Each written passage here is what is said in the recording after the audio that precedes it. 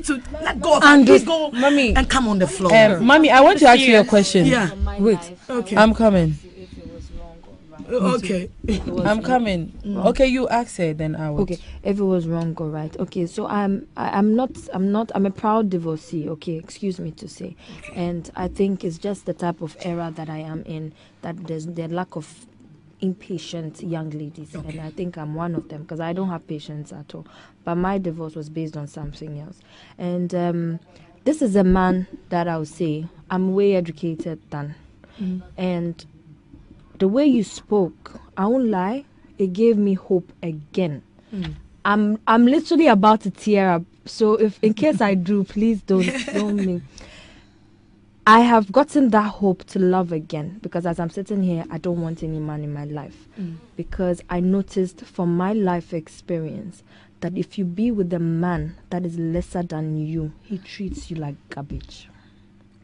That is the life lesson I have learned. Okay. So I keep on preaching to other women to also get what they have, because I was in school when I got married to this man, and because of him I left school, and as I'm talking to you, I'm starting all over again, and I'm not shy because I was a medical student, and now I am in another sector, but I always put everything in the hands of God, and I feel that God has already ordained that I'll never be a doctor.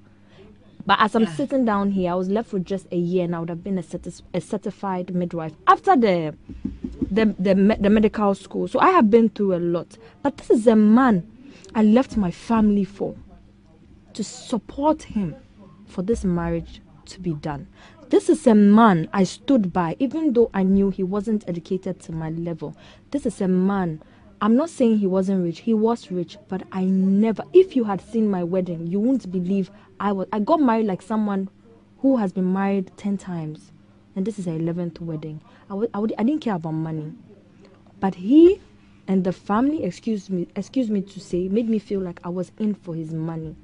But this is someone that, he's a soccer player. When we go outside, I basically do everything for you. I'm your lawyer, I'm your doctor, I'm your wife, I'm your mother, I'm your child, I'm everything. But you treat me like your family is better than me. I don't wish him bad, but as I'm talking to you today, he's paying for it. He's one of the people that Afcon and the coach have told them to come back. And I'm here as a single mother. And I'm a very, very, very young woman, because if I say my age, no one will believe me. I'm very, very young. But the type of responsibility this young guy has placed on my head, I laugh and walk around like I'm the happiest woman in this world. But I bleed inside me. I cry inside me.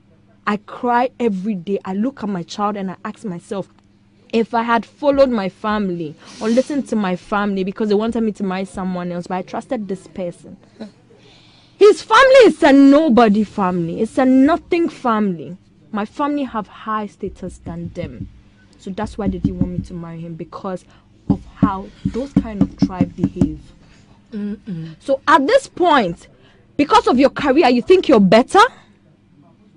And I've been with you, from taking care of you even when you have injuries, doing all sorts of things, but I've never even held your hand to take you to a Gucci shop and said, buy me this Gucci bag. I've never done that. You never used to give me even money when we were married, but I said nothing about it because I was compromising.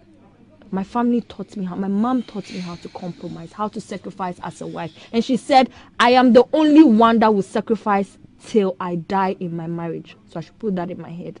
So now, even though what you said has given me hope, but now I still stand by that thing, that you shouldn't even marry someone who is lower than you, because you will suffer.